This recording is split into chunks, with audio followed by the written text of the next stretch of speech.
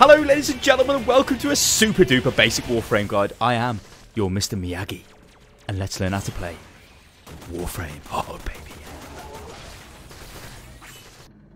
Okay, let's talk about some crazy ninja moves. These are things you really need to know. Basic stuff. So you hold down shift, you sprint. But you press crouch, you will slide. So sprint and crouch, slide. Now you can actually move faster than just sprinting if you do the sprint and crouch. Because it's sprint and crouch equals slide. You can slide like a crazy. Now, if you jump but hold down spacebar when you're near a wall and you're sprinting, you will run across the wall. Now, obviously, this means you can do loads of crazy parkour. That move is sprint, slide, and then jump. You will sprint, you'll then slide, and then you'll do a little jump. It's beautiful, good lord. There is also this. This is the little combat roll. Now, you just double tap, sprint, and you will roll. Simple.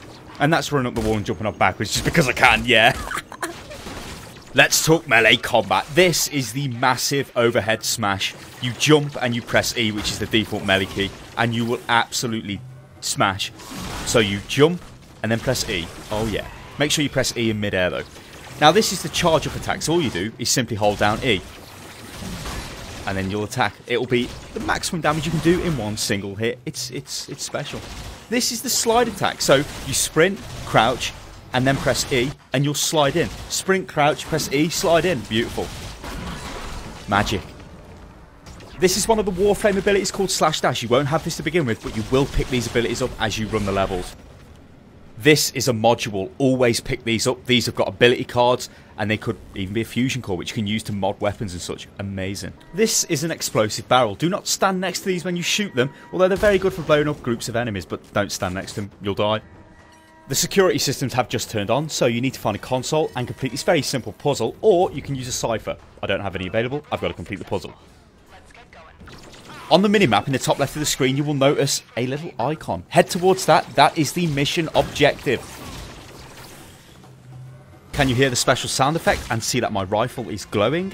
That means it's leveled up. This will happen to various parts of your equipment as you play the game. Let's talk loot. Now, if you see green canisters, containers, or anything that's green, run up to it and open it. It will be full of all kinds of delights. Delights that you want.